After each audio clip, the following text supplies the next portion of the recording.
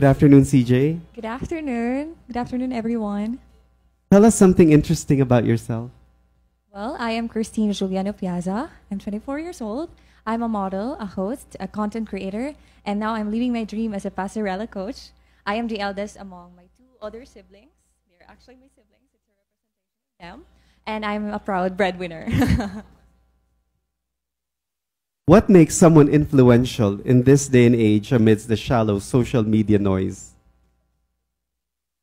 I believe what makes someone influential is when she takes that space and that opportunity to be someone who finds her purpose and makes something out of that purpose, to be of service to others, and to always create something of change and be a ripple of inspiration for others. That for me is someone who is influential.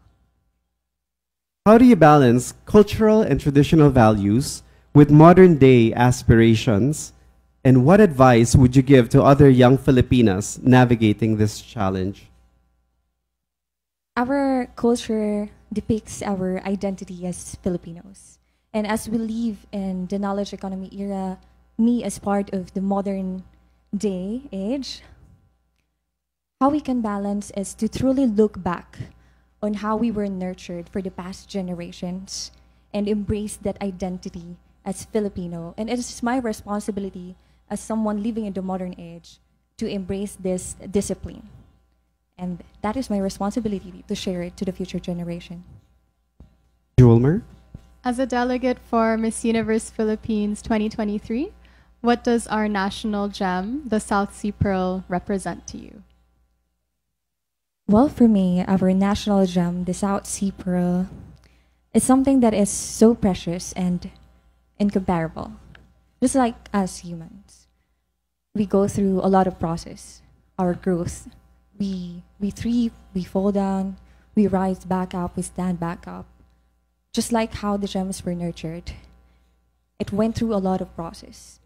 The craftsmanship of every single Filipino to make it so precious and incomparable, just like us. Smiley Apparel. How important do you think it is to support and promote locally made products like Smiley in the Philippines?